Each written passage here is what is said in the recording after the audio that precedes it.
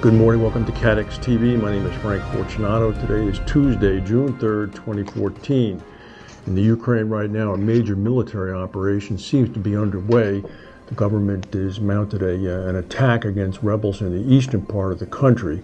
Meanwhile, President Obama appeared in Warsaw in Poland with the Polish president in front of 4 F-16s, indicating that he will continue to bolster Poland's military as a member of NATO and defend it against any encroachment by Russia.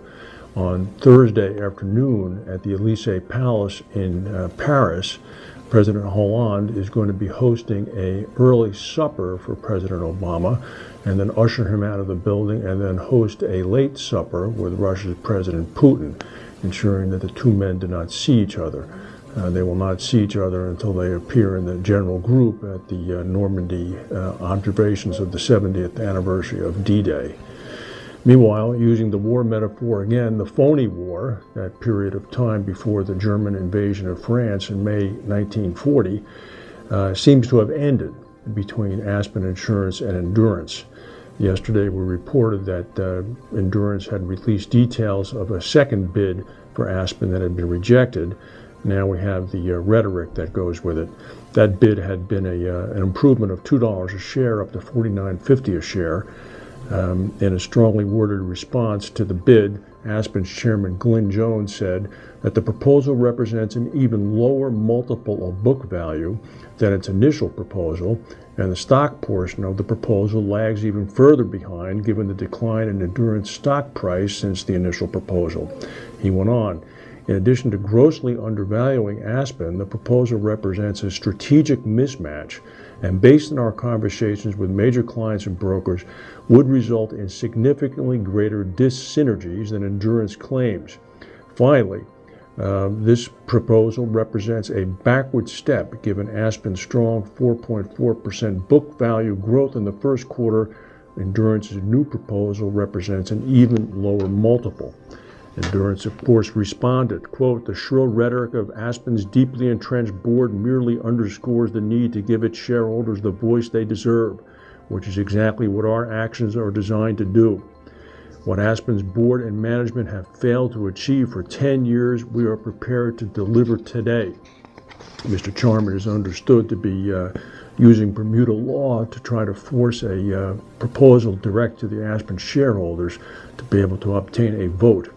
Bloomberg News is quoting analysts saying that they understand that Endurance will continue to aggressively pursue Aspen. Meanwhile, Brian Duperreault, the CEO of Hamilton Insurance, apparently has opted not to join the fray in the bidding for Aspen.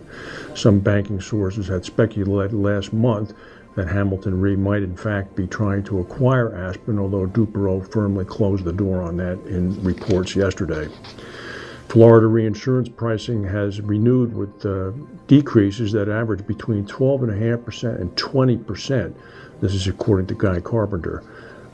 Carpenter noted that some accounts had actually seen rate decreases of up to 25%. Believe it or not, these decreases are a little bit less than the worst case scenarios that have been predicted. Meanwhile, the tropical cyclone forecast team from Colorado State University, led by Klotzbach and Gray, that would be Dr. William Gray's son, has increased its forecast for this coming hurricane season. They said that the slower than expected development of El Nino and a warmer Atlantic Ocean means that they're going to add one more storm, one more named storm. They had predicted in April 9, now it's up to 10, but more importantly, they have increased the chance of a major hurricane making landfall.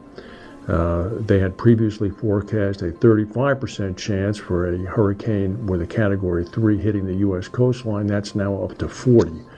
That, of course, would have very negative ramifications for the insurance industry. Yesterday, King Juan Carlos of Spain announced that he was going to abdicate in favor of his son, 46-year-old Prince Felipe. Today, protesters have taken to the streets of Madrid, Barcelona, and other cities calling for an end to the monarchy. Juan Carlos had led the country's transition from fascism under Francisco Franco to democracy, but recently the royal family has fallen into disfavor as a result of several scandals. India's Minister for Rural Development has been killed in a car accident. Gopinath Mund, 64 years old, was on his way to a victory rally in his home state of Maharashtra on the western coast of India when his car collided with another one and he was killed. This deprives the newly elected Prime Minister of India, Narendra Modi, of a key ally.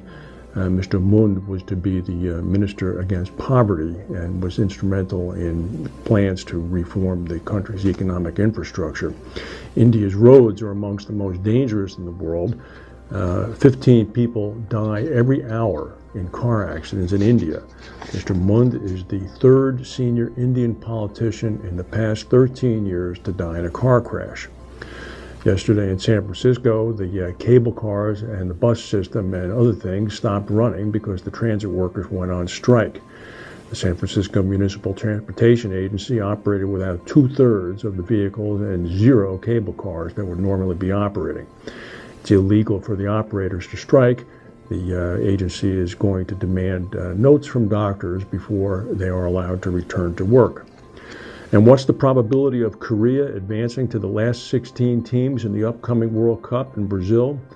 According to the insurance industry, the odds currently stand at 55%. 4 years ago, in the South Africa Cup games, they were only 48%.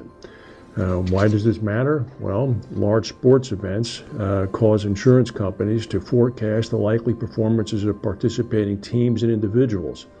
This is because many businesses take out extra insurance policies to cover their additional marketing costs during the events.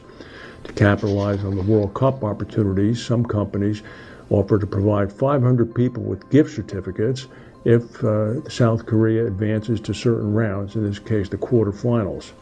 Insurance companies, of course, base their premium rates on expected probabilities. Korean Re, a reinsurance company, attributed Korea's improved chances in Brazil this month to the fact that the team has more favorable conditions than in South Africa. Statistics show that Russia, Belgium, and Algeria, the teams that Korea will now face in the initial group, are weaker than the rivals that it faced in South Africa 4 years ago. I had no idea that insurance companies maintained sports analytics sections. That's very interesting to know. That's the news for today. If we have any breaking news, we'll come back and tell you. Thank you for watching, and we'll see you tomorrow.